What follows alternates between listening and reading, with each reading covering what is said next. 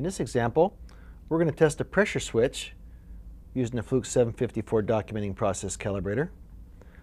We're going to be measuring the dry contacts with resistance measurement of the 754. We'll generate pressure into the switch with a hand pump, which will apply pressure to the input of the pressure module as well as then to the input of the pressure switch. To begin the test, we first want to measure resistance. And we want to source pressure.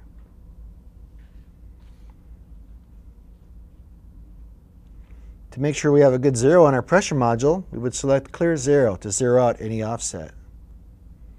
To perform the test, we need to get to the split screen and select as found for a one-point switch test. To define the test, we press enter on set point. We're expecting a set point of 10 psi, and the set point type is high, so above 10 psi we're looking for shorted contacts.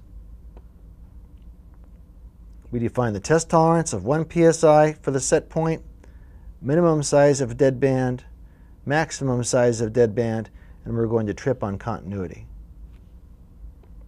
Perform the test, select manual test, continue, close the vent on the pump, and pump the pressure up to the expected set point and look for the display to go from reset to set.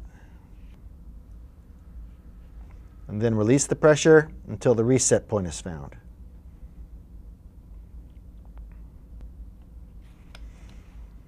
Here's the set point that was found and the reset point.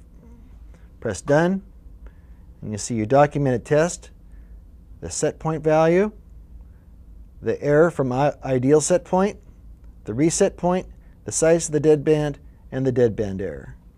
If either the set point error or the deadband error were greater than the test tolerance, they would be flagged in a reverse video indication. And that's how you test a pressure switch with the Fluke 754 Documenting Process Calibrator.